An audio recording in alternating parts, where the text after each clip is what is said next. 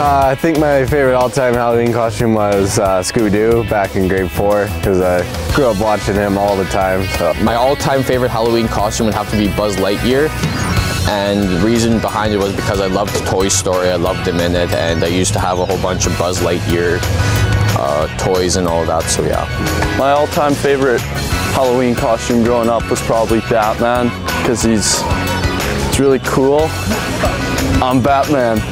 My favorite Halloween costume growing up was definitely being a ninja. I think I went through like all those costumes just growing up. I always thought it was really cool to be a ninja.